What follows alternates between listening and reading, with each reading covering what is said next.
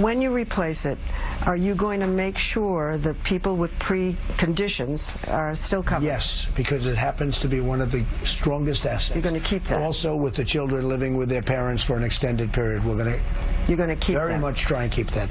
Adds cost, but it's very much something we're going to try and keep. That's President-elect Trump speaking to 60 Minutes, which airs tomorrow on CBS, in his first TV interview since his big campaign victory for the White House, letting the public know that he is open to keeping some aspects of Obamacare intact when he and his team come up with their plans for new initiatives for affordable health care in America.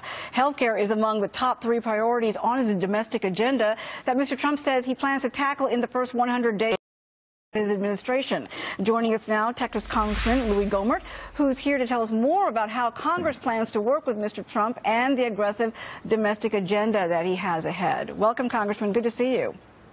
Great to be with you, Emma. Thank you. You know, this week, Mr. Trump, in his meeting with leaders on Capitol Hill, said that health care, immigration, and job creation are going to dominate the domestic agenda as soon as he's sworn in. When it comes to health care, do you expect some dramatic changes as he throws out most of Obamacare and ushers in a new plan? Do you have any specifics?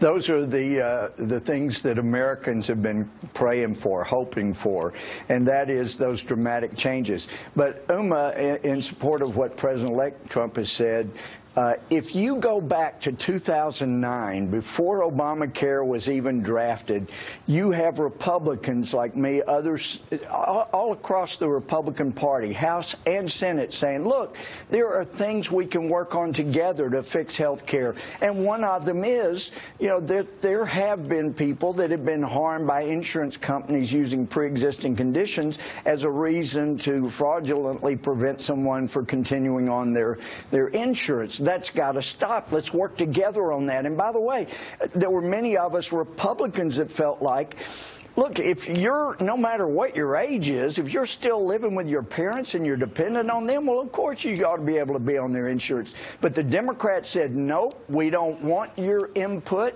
Henry Waxman said, we don't want your input. We don't need your vote. So forget it. We'll do it what we want. So that was something Republicans were willing to do way back then. And now Trump is actually just affirming what Republicans were willing to do back then. And let me also affirm something my friend Tony Schaefer said. There are all kinds of rumors about who's going to get what position.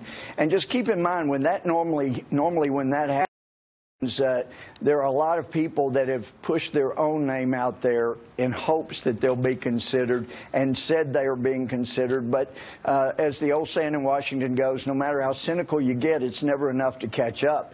But when it comes to the wall and immigration, look, we appropriated over $4 billion for just one part of a virtual wall that Janet Napolitano did not spend. And if somebody spent that money, they violated the law, and that'd be one of those great places to have. The funds to build the wall have already been appropriated, so that if Mexico refuses to pay for the wall, the money's already been built in for us to spend it.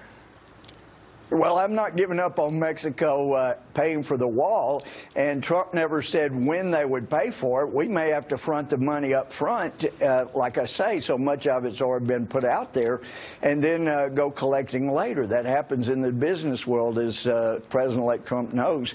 But I'm saying we should start, and if that money got misspent illegally, then we need to find it. That would be one of those great places under the law for a government employee to point out where it was illegally spent, and then we give them 10% or so of what we get back from where it was illegally spent. So money is either there or it's grabbable to start the wall. We've been trying to push for this even under President Bush. The money was appropriated back then, and during the Obama administration, they just didn't spend it the way we told them to. What do you think about the working relationship between the Republicans who were on board with Trump and those who did not support him? How do you see this relationship going forward as he tries to make sure his domestic agenda is carried, forward, and specifically on the immigration issue?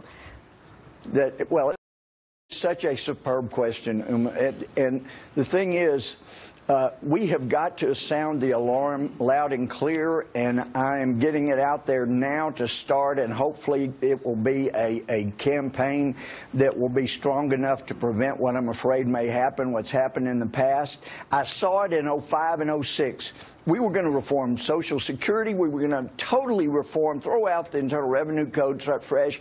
And our leadership at that time said, you know what, this could be a term where we lose the majority, so let's don't do anything. And I'm telling you, that could happen here. They get on board at first, the establishment people in the House and Senate say, yeah, we're going to do these things, and then they come back later and McConnell says, well, you know, we were going to do all this good stuff, but cloture just stopped us. It's time to use the Reid rule, set aside cloture with 51 votes, and save America before it's too late. That has to be done. Well, that's what frustrated voters in past elections, when the Republicans who were voted in and promised to do all kinds of things, working with the administration, and made those promises, and then they didn't.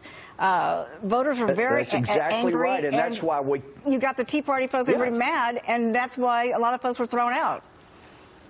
This is our last chance. We can't have excuses like cloture keep us from following the Constitution and saving this little experiment in government called a republic. We have got to do this for the sake of the next generations. We've been given a reprieve. We need to take it with all the vitality we can and drive this agenda that Trump was elected on home. He has a mandate on the things he was elected on, and I know that some people say, well, he didn't win the popular vote. My gosh, look at the map. Look at every county in America that voted for Trump, and then tell me that wasn't a mandate. We are not going to have the huge urban centers dictate the failed policies that have driven these cities into bankruptcy. It's time to get back to what made America great, that you find in 90% of the geography of America. All right, Congressman, good to see you. Thank you so much for joining us. All the best to you. It's great to be with you. As you guys move forward. Well, God bless you. Hopefully you get the bless business America. of the people's business done. Thank you.